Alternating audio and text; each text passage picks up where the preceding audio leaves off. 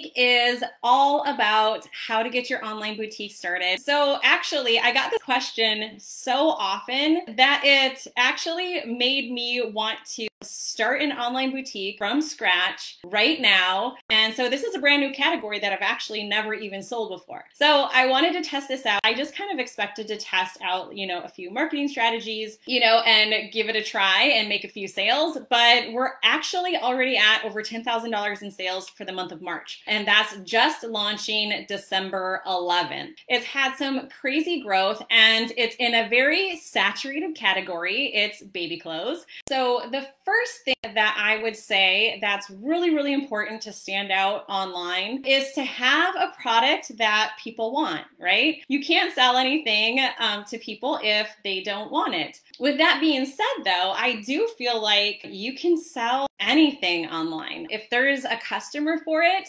finding that customer and getting in front of them to be able to sell your product. The second thing I'll say that's really, really, really important online. So if they go to your website and it's, kind of janky, you don't really have great photos, somebody's not going to buy from you, even if you have a great product. That's definitely the main thing that we want to focus on is your branding, your photos, everything visual on your website. Is it speaking to your target customer? But that I really get into your customer during the workshop, but it's super, super important to obviously know who your customer is because you need to know what to actually create to put in front of them to get them excited. And so I like to actually obviously do a lot of research before, you're launching. So research your competitors, see what they're doing, or even go to, online boutiques or online shops that you like to shop at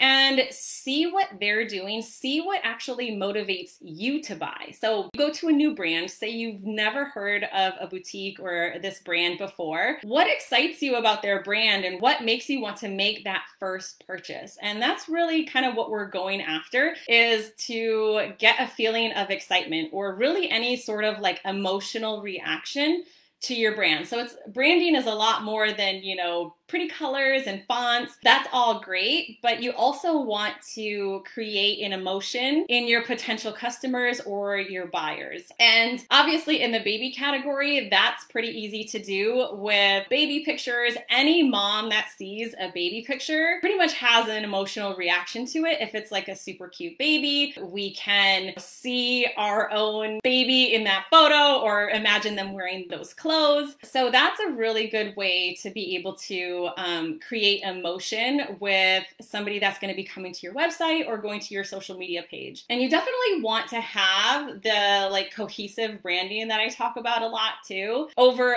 all of your social media pages, your website. You want everything to look really good and really cohesive. So when somebody's coming to any of your, whether it's on TikTok or wherever, everything looks put together and they can tell it's from the same brand. So I also wrote down some notes so I don't forget what I want to say to you guys. So I want to talk a little bit more about photos. And that's kind of like the last thing that I want to touch on is just the pictures. So not just your social media pictures, but your actual pictures for your products. A lot of vendors will let you use their photos, but there's some that won't. So the ones that don't, you definitely are going to have to take your own pictures or hire a photographer. I actually even hired a photographer for an hour to teach me how to use my camera to take my own photos. So those are a few options that you can use to take your own photos, to get really great photos for your website. You can either get the vendor photos,